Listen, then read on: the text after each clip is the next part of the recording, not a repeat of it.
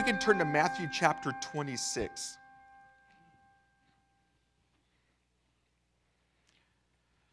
The reason why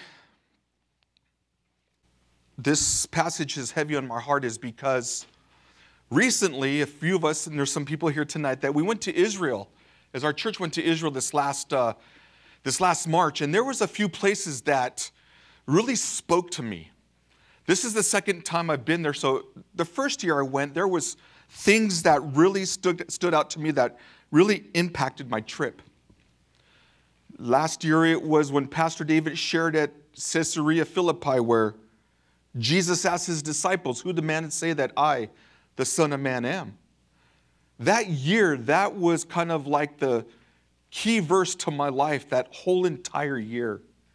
As I just kept thinking about, who do I say that Jesus is? And what does my life represent as Jesus Christ in my life? Does he represent the Son of God? So through the whole year, that was kind of my personal theme.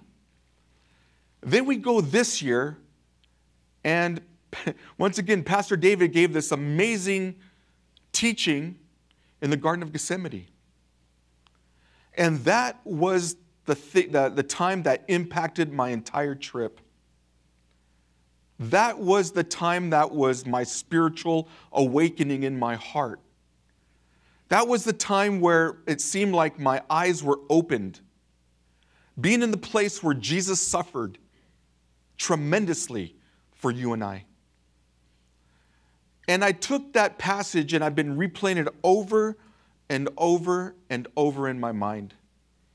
As I'm reminded of what Jesus went through that night before his crucifixion. But how does that apply to our lives tonight? How does that make sense for us who live in the 21st century to an event that took place over 2,000 years ago? What I'm hoping to do tonight is looking over this passage and looking back on what Jesus experienced the night before his brutal crucifixion. We did an amazing job here a couple of weeks ago celebrating Good Friday. We had an amazing service that was Good Friday afternoon and Good Friday evening. It was just a reminder of what Jesus did for you and I that amazing Friday, and then the victory that Sunday morning. It was an amazing time that we were able to share here and celebrate and worship. Such a significant time as Christian brothers and sisters. That is probably one of the most significant times as a believer. The most impactful, most meaningful event was the resurrection of Jesus Christ. That's what gives us life. That's what gives us hope. And tonight what I want to do is I want to reflect on a few things and give some thought into what Jesus went through the night before his crucifixion. So what I want to do is I want to read the entire passage I want to cover. It's just 10 verses. And then I want to go into a few things that I want to point out.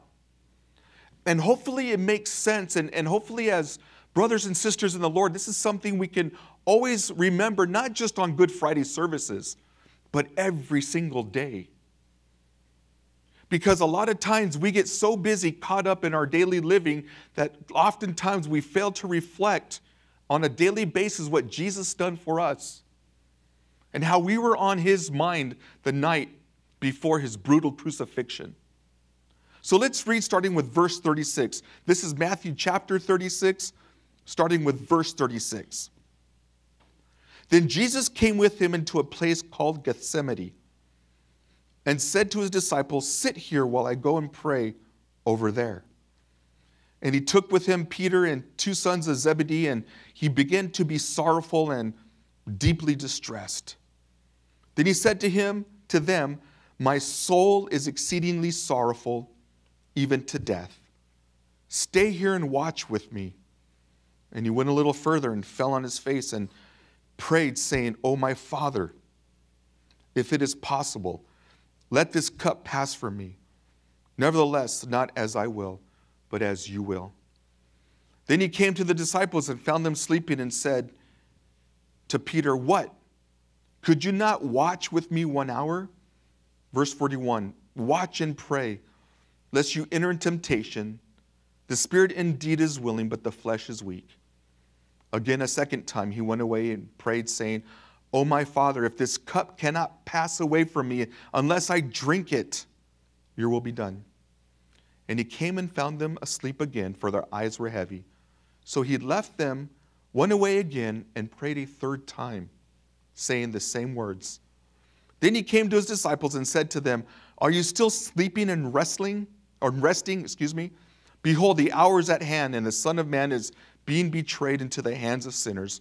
Rise, let us go be going. See, my betrayer is at hand." The picture is clear. Jesus goes into a place with some of his disciples in verse 36 that is indicated by Gethsemane. Now, the word Gethsemane is an interesting word. It's two Hebrew words, that is gat. And then the other word, what gat means a place for pressing, and shemanim is oil. So we get the word oil press from the garden. I have some pictures here that I want to take a look at. This is, now, when you go to Israel, your tour guide will tell you there's an A site, a B site, and a C site. The A site, according to the tour guide, is that this is the place where it happened. A B site it's in the local region, and we can expect it to be somewhere here. And then a C site is somewhere else. It's in the area, it's in the vicinity. This is considered an A site. This is the garden. Behind the garden, you can see like little like stones. That's where the temple would have been. So Jesus would have had a clear view of the temple. The next picture. You see that these olive trees are considered young, but there were some other ones, if you can go to the next picture, that are getting wider. And the wider, I identify myself as an olive tree. Because an olive tree, as you get older, you grow this way instead of this way. And I find myself connecting with the olive tree. But you see some of them here that can be thousands of years old. And the other picture, please. You see that as the trunk is big, this is where they believe Jesus prayed the night before his crucifixion. I think there's one more. Look at this one. That tree is over 2,000 years old. Imagine, this is the potential place where Jesus went and bared his soul, begging the Father to take this cup from him. I think that's it. Is there any more? I think that's it, right? Okay, that's it. We see that Jesus takes 3 of his disciples to this place of oil pressing. By all the olive trees that are there, you can see that this is where they would gather their olives and make olive oil. You know what's interesting about olive oil? I keep referring to our tour guide, but he brought us some olive oil and went to an olive oil factory where they would use every part of the olive. They use it now for face and for skin and for olive oil. And the amazing thing about the pit of the olive, to get the best part of the oil, the pit has to be crushed. And I think it's interesting to point out that in order for us to receive what Jesus gave us, his best, it was in the garden when he felt the pressure of being crushed. Because the next day, he would be brutally crucified. And the book of Isaiah tells us that he was so marred that his visage, he didn't even look like a human. And on the eve of that night, he is begging the Father to take this cup from him. And so I want to take a look at this, is that we see in verse 36 that he's in Gethsemane, but also in verse 36 he says, "Sit here while I go and pray over there." So we see that Jesus takes 3 of his disciples and they go and pray. And one thing that we can see from going from this passage is that when we go through difficult times, we're to pray. The model that we learn here tonight is that when Jesus was going through the suffering in the Garden of Gethsemane, he didn't go on Snapchat. He didn't go on Facebook. He didn't go and tell his friends. He went to the Father. He didn't go to Oprah or to Dr. Phil. He went to the Father. And that's something we can learn while going through a difficult time, is that we can turn to the Father who is in heaven above, who hears our prayers. The Bible tells us in James that the effective, fervent prayer of the righteous avails much.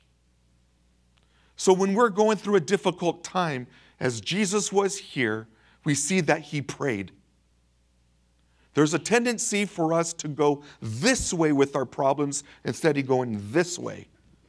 A lot of times we want to tell our friends, we want to tell social media, and the next thing you know, we're out there spreading our laundry everywhere. And that's not what we're to do when we're going through difficult times. We're to take it to the Father. You know, I was listening to an old song that reminds me of my dad, and it's a song called "What a Friend We Have in Jesus." It's an old school, oldie but goodie. And he says, in one of the verses, he says, taking everything to the Lord in prayer. That's a good model for us to understand that when we're going through a difficult time, that we're to go through the Father. And in verse 38, it tells us that Jesus' soul was exceedingly sorrowful unto death. Now, I think a lot of times we think that we know what that means. But if you really think about what this means, we have no clue of what exceedingly sorrowful truly means. I'm sure many of us have gone through very difficult times and have experienced deep grief and sorrow, have experienced a pain that nobody else has ever experienced before. We've experienced anguish and we felt like we're going to die, and we feel like we're not going to make it sometimes. And we're like, Lord, where are you? I can't feel you. I'm not going to be able to get through this difficult time. But just multiply that by 3,000 or 4,000. Because I don't ever think that any of us have gone through such an exceedingly sorrowful experience that the grief is so intense that the only thing we can do is die. And this is what it's explaining here, that Jesus was so sorrowful, that he was grieving so intensely that it felt like literally he was going to die, which he was the next morning. It's interesting if you look at the word exceedingly. For any of you English buffs in here, it's considered an adverb, which really what it does, an adverb really, and this is not an English lesson, but what this word is designed to do is to qualify the next word. It really describe the next word intensely. So the word exceedingly sorrowful, it's really to express that sorrow that Jesus is expressing. Mark 14:34 tells us the same thing. It says that he said to them, my soul is exceedingly sorrowful, even to death. Stay here and watch. You know, it's interesting to point out the word soul here in the original language is psyche. It's the same Greek word that James uses. He says that who is like a double-minded person who's unstable on their ways. The double-minded, it's psyche. It's a Greek word that encompasses the body, the soul, and the mind. It's what makes you up as a human being. It's your thought process. It's who you are inside. It's your total psyche.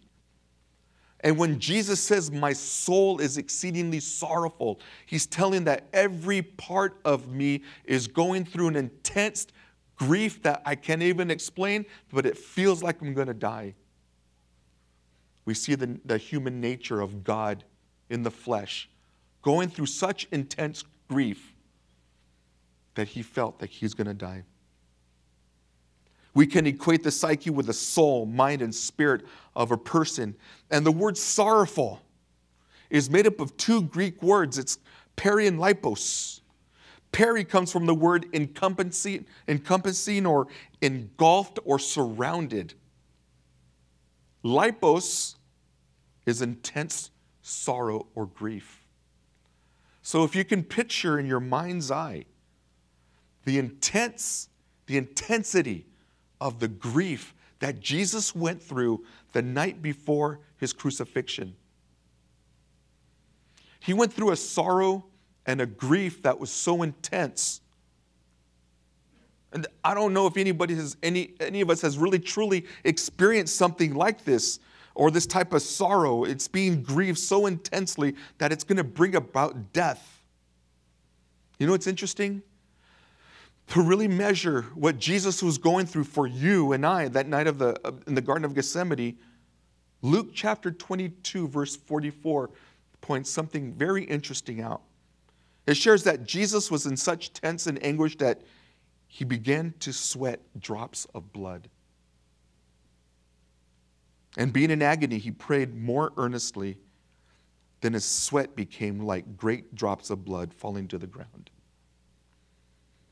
As you can tell, I'm not a very gym person. I try to go, but it doesn't look like it, I know. And when I'm on that treadmill, I start sweating. And every time I sweat, I'm reminded of this passage. I see it sometimes, I'm sweating more than usual, and I have these drops of blood just dropping profusely. And sometimes it's kind of sick because it's on the treadmill, and I make sure I wipe it up. But I'm reminded that at the night when Jesus, before he died, he was in the garden praying, and he had drops like sweat that were sweat and blood mixed falling to the ground. I don't know if you guys ever experienced such a deep, intense emotion such as Jesus did that night. It's a condition called hematidrosis. It's a real medical condition. It's a condition which capillary blood vessels that feed the sweat glands, they rupture because of intense pressure, causing them to exude blood, occurring under conditions of extreme physical or emotional stress. This is our Jesus. And we look at verse 39. It says, he went a little farther, and he fell on his face and prayed, saying, "O my Father, if it is possible, let this cup pass from me. Nevertheless, not as I will, but as you will." Then he came to the disciples and found them sleeping and said to Peter, "What? Could you not watch and pray with me 1 hour? Watch and pray, lest you enter in temptation. The spirit indeed is willing, but the flesh is weak." And again, a second time he went away and prayed, saying, "O my Father, if this cup cannot pass from me unless I drink it, your will be done." Jesus was surrounded by sorrow, and he knew when and how he was going to die. 3 times, Jesus asked the Father if it was possible, if there's any other way, that this can happen, please take this cup from me. He didn't do it once. He didn't plead and ask twice. He pled and asked the Father 3 times. I don't think we understand what that cup is. But it's interesting, we point out, did Jesus fear those he knew were coming to lead him to the cross? Did he fear the whips that were going to rip open his back and allow so much blood to be lost, and where his organs were hanging out and his back was shredded like paper? Do you think he wasn't fearful of that? Or do you think they were fearful of him plucking out his beard that literally pulled out skin? Do you think he was fearful of the nails being driven through his wrist? Do you think he was fearful of the crown of thorns he was going to have to wear? That sometimes the pictures that we see of Jesus look so nicely and nestled on his head when we don't have a clue to what really went on? Do you think he feared going to the cross? Perhaps his humanity recoiled at the thought of having that spike driven through his wrists, or beaten with ruthless brutality. And in the midst of anguish, it's interesting to point out that Jesus still cares for the spiritual well-being of his disciples. If you look at verses 36 and 38, it says in verse 36, sit here while I go and pray over there. And in verse 38, he says, stay here and watch with me. So what Jesus is really telling his disciples is to be spiritually vigilant. Be aware. Be sober-minded. I think a lot of times as Christians that we do is we walk away, we walk aimlessly instead of walking with vigilance. Walking with a spiritual sobriety that we know what's going on around us. I think a lot of times that we have this idea that we are to walk in this certain way and say, okay, Lord, I've given my life to you, now you do the hard work. Or we live in such a way that we couldn't be convicted in a court of law of having enough evidence against us to convict us of being a Christian. I think one of the things that we need to be mindful of as Christians is that we need to walk with a spiritual vigilance of being aware of what's going on around us and being separate from the world. But it's interesting to point out that Jesus here instructs his disciples to sit and pray and watch. I think a lot of times we get so busy in our lives that we fail to sit, pray, and watch. I've brought this up before. A lot of times we, at least in my life, I can say is that I get so busy sometimes is that I have this drive-through mentality of, okay, Lord, I got 5 minutes to do my devotions, and I open up my Bible and I'm saying, okay, Lord, I'm going to pick a verse, and I look and it says, by what means how he now sees and we do not know, and he opened his eyes and we do not know. Lord, thank you for this morning devotion. Thank you, be with me, and we're off. And it's no wonder that our spiritual vigilance is so low, and it's no wonder that we go through the wilderness at the same time like, Lord, where are you? Because we have this drive-through mentality when it comes to our devotions. And Jesus is instructing his disciples to sit, watch, and pray. We are too. We're to sit, and we're to watch, and we're to pray. And in verse 40 it says, then he came to his disciples and found them sleeping and said to Peter, what? Could you not watch with me 1 hour? Jesus asks a profound question. Couldn't you? Couldn't you?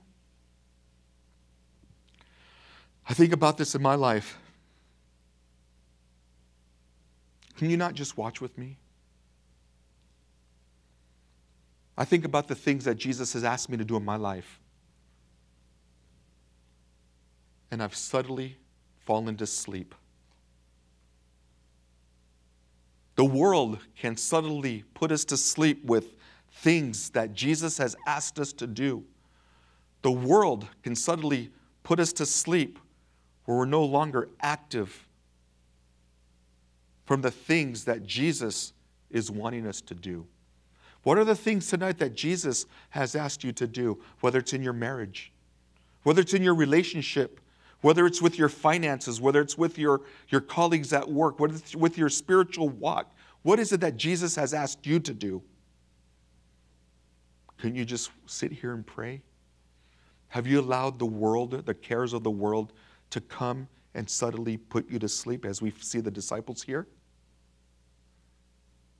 Are you being spiritually vigilant? Or have you been lulled into this nice, restful sleep? Couldn't you just watch with me 1 hour? Is that the question Jesus is presenting to us? I think sometimes he's presenting that to the church because the church has subtly allowed the world to lull us to sleep. And Jesus is saying, couldn't you? You know what's amazing is that Jesus, thank goodness I'm not Jesus, because I wouldn't have cared about anybody that night if I'm facing the cross. But here he was telling his disciples, be spiritually vigilant, be aware, sit, watch, and pray. I think a lot of times we got to get through this, got to get through this. And the Lord's like, no, sit, watch, and pray. And the world can be subtly putting us to sleep to the thing that Jesus has asked us to do or even command. And we must be spiritually vigilant, and we are to watch and pray, because the Bible, Jesus says, the spirit is willing, but the flesh is weak. Our flesh is weak. And if we're not spiritually vigilant to what Jesus has asked us to do, and if we've allowed the world to come and put us to sleep, we're sitting ducks. Look at verse 42. And again, a second time, he went away and prayed, saying, "O my Father, if this cup cannot pass away from me unless I drink it, your will be done." And he came and found them asleep again, for their eyes were so heavy. And their eyes were heavy. And then he left them and went away again and prayed the third time, saying the same words. Then he came to his disciples and said to them, "Are you still sleeping and resting? Behold, the hour is at hand. The Son of Man is being betrayed into the hands of sinners. Rise, let us be going. See, my betrayer is at hand." One of the things that really stood out to me in this passage is the cup that Jesus refers to 3 times. He says it twice, and then the Bible says that he went the third time and said the same things. Jesus is asking the Father to please take this cup from me. And that really stood out to me because I started thinking about cup. And I started thinking about what Jesus is referring to when he's referring to asking that this cup is taken from him. But to understand what he's referring to, what he means, we must look to some of the Old Testament passages that gives us a clear understanding of what this cup symbolizes. It symbolizes God's judgment. There are 3 verses I want to point out that, we can be here all night looking at this, but there are 3 verses that really point out what Jesus is referring to when he's talking about this specific cup. In Habakkuk chapter 2, verse 16, it says, "You are filled with shame instead of glory. You also drink, and be exposed as uncircumcised. The cup of the Lord's right hand will be turned against you, and utter shame will be your glory." Ezekiel 21 to 24. I made a mistake. It's 21 to 24. It says, "You have walked in the way of your sister. Therefore, I will put her cup in your hand. Thus says the Lord God, you shall drink of your sister's cup, the deep and wide one. You shall be laughed to scorn and held in derision. It contains much. You will be filled with drunkenness and sorrow, the cup of Or and desolation, the cup of your sister Samaria. You shall drink it and drain it. You shall break its shards and tear it at your own breast, for I have spoken, says the Lord God." And in Psalm 11:4 it says, "Upon the wicked he will rain coals, fire and brimstone, a burning wind shall be the portion of their cup." Time and time again, the Bible speaks of a cup of God's wrath, which will be poured out against all sinners. It's the cup of disgust, of desolation and shame. It's a cup of destruction. It is a cup filled to the brim with the perfect wrath of a perfectly just God. So what Jesus is asking the Father is that he would take this cup that is being described here, the cup of wrath of a perfectly just God. A cup of what? A cup of all the wrath that comes against the sin that we've committed in our lives. I heard this interesting story, and I don't know how true it really is, but I just heard it and I thought it would be interesting to share, of a man who was praying one day, "Lord, I want to feel what it was like that you felt in the garden when the sin of the world was upon you, or when you were on the cross, Lord. I'm begging you, let me feel what it was like to feel the sin of the world on your shoulders." And all of a sudden, this person got a horrific, sick feeling. And he's like begging the Lord, "Lord, take the sin of the world off my shoulders." Please, Lord, take the sin of the world. I can't bear this any longer. And he heard a small voice that says, son, this isn't the sin of the world. These are your sins. And I imagine that the wrath that God had intended for you and I was now taken upon Jesus Christ. He took that cup and he fully drank it. Why? Because he loves you. Because he took what was intended for you and I and not only took a sip, but he drank it until the cup was empty. What an amazing Jesus that we serve. An amazing God who came and took a cup filled to the brim with the perfect wrath of God. And he took it. Before the world was even created, Jesus agreed to drink this cup, to save the ones that he loves. He would not just take a sip of this cup, but would drink to the bottom until there was nothing left.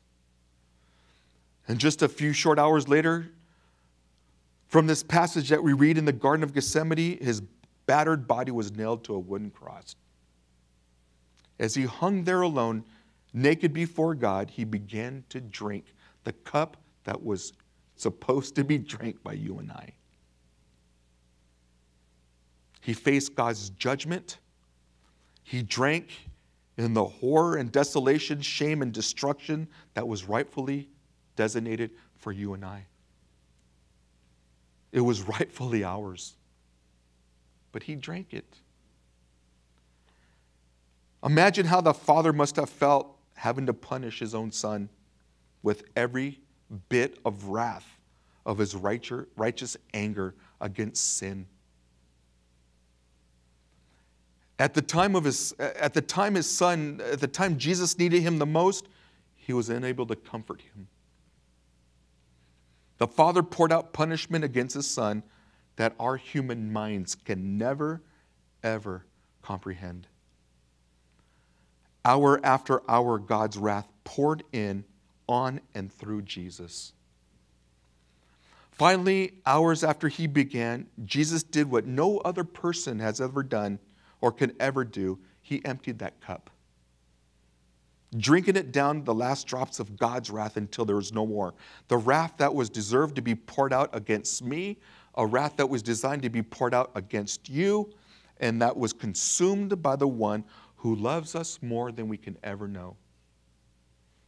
I don't know if you've ever taken the time to think about this cup that Jesus pleaded 3 times for the Father to take.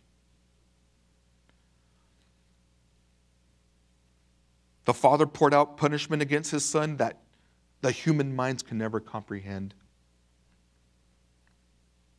Having drinking the last drops, Jesus shot out in triumph, "It is finished." The work had been done, knowing that his task was complete. Jesus turned his gaze to heaven and said, "Father, into your hands I commit my spirit." And at that moment, he yielded up his spirit and returned to fellowship with his Father. There are those who would say, having seen the events of Jesus' life portrayed in a movie, that they're better equipped to understand what Jesus really went through. Make no mistake about this, you guys. This can never be.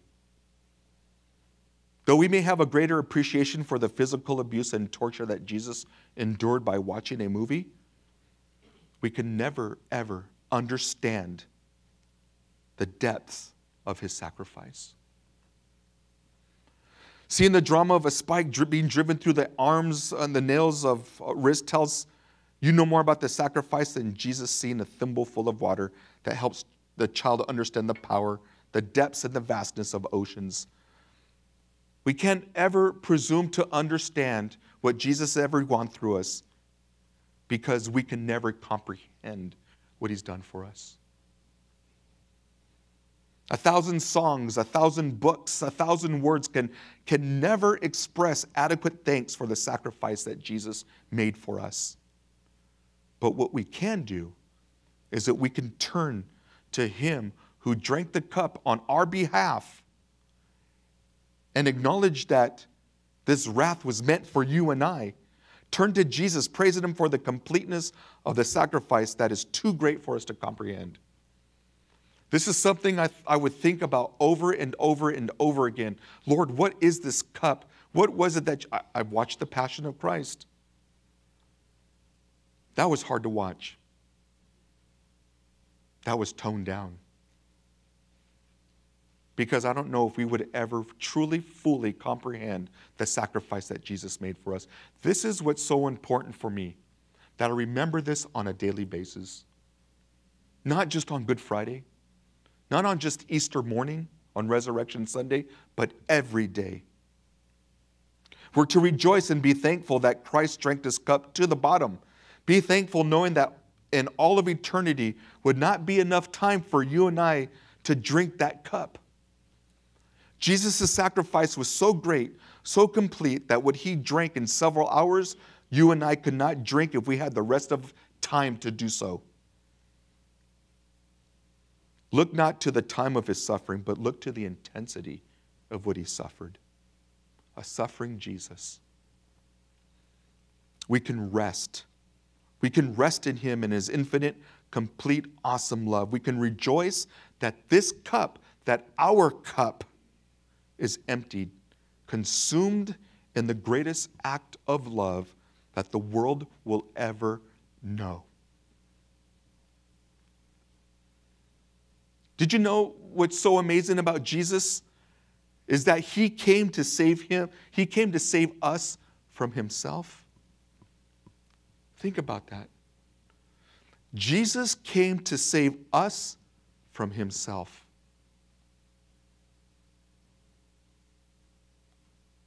You know what's so amazing? You know, on Wednesday, we're going to be taking communion. Pastor David will be giving his message, and then afterwards we'll have communion. For me, this has opened my eyes to communion. Because now I'm able to drink. Well, if we look at the word communion, you guys ever looked up the definition? It's sharing or exchanging intimacy with Jesus. We take communion, and a lot of times for me it was just something, a piece of bread and some grape juice, and we drink it, and sometimes it seemed like it became like just a habit.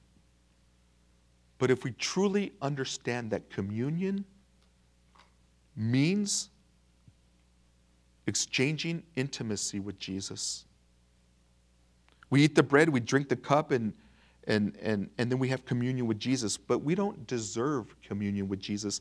We deserve the cup of wrath. But once again, Jesus took that for you and I. And what I'm wanting to really drive home tonight is to always remember what Jesus has done for us, even in the garden. A suffering Jesus. You know what's interesting is as we take communion, we're sharing something with our Lord and Savior, Jesus Christ. And if Jesus has come to save us from himself, and he has come and he has taken the cup of wrath from us that we deserve because of our sin, but yet he wants that intimacy with you and I. See, when we celebrate communion this Wednesday, may it not be a regular tradition that we've had, but remember what the wrath that Jesus really took for us when he drank the cup. When we take that little drink, we're reminded that we have communion, exchanging intimacy with our Lord and Savior when we should have been receiving the wrath. And our intimacy with Jesus is so amazing. I don't think we understand his intimacy towards us. Isaiah 21:4 says that he will wipe away every tear from our eyes. Can I ask you guys a question? What is one of the most appropriately, what is one of the most intimate places on your body? Your face. I've been sharing this with some of my friends. Your face. If I go up to Dave Bustamante tonight and start rubbing his face, he'd probably knock me out. The face. That's how much intimacy Jesus has with you. I don't let anybody touch my face. If I went up to you, sir, and touched your face, you'd probably slap me because it's intimate. My kids kiss my face. My wife touches my face. My daughter, even just before church, was kissing me, kissing me, kissing me, kissing me. That's intimacy. Jesus says he will wipe away every tear. That means he's so intimate with us that he literally, it's part of touching our face. I don't know if you ever thought about that. Jesus, who suffered and pleaded, take this cup from me. That was designed for you and me. And a God who's full of wrath and judgment against sin, Jesus says, I will take it because I love you. And I will take it. And not only will I take this cup, but I will have intimacy with you because my love for you is so great. I don't think our minds can comprehend that. I don't think we can fully understand what Jesus truly has done for us. You know what hit me the hardest? So let me back up. So this is what was so significant for me while in the Garden of Gethsemane. One of the things that really impacted me in that trip was when Pastor David shared on in the garden that after the third time that Jesus asked, let this cup pass from me,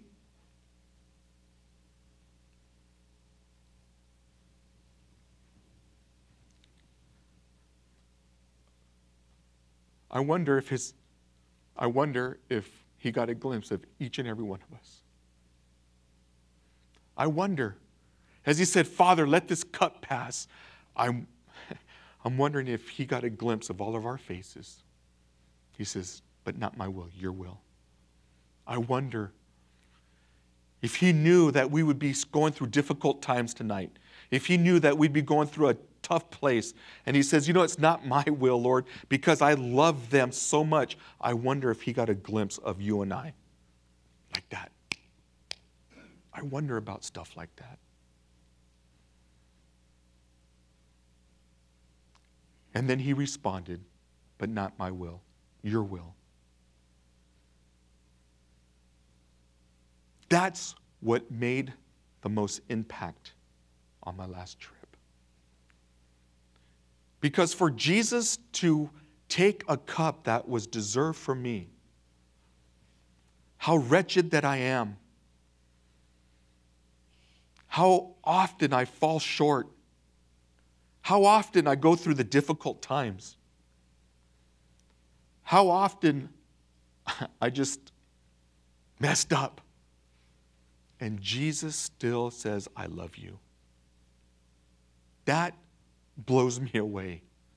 That's what hit me the hardest this time in our last trip. Next year it's going to be something else, and I'll be here sharing it with you guys next year. But the Garden of Gethsemane, I hope one day you can all go, because it will change your life. But not only that, but remembering on a daily basis what Jesus has done for you and I. Remembering every day what Jesus suffered for you and I, but not just on Good Friday, but every single day.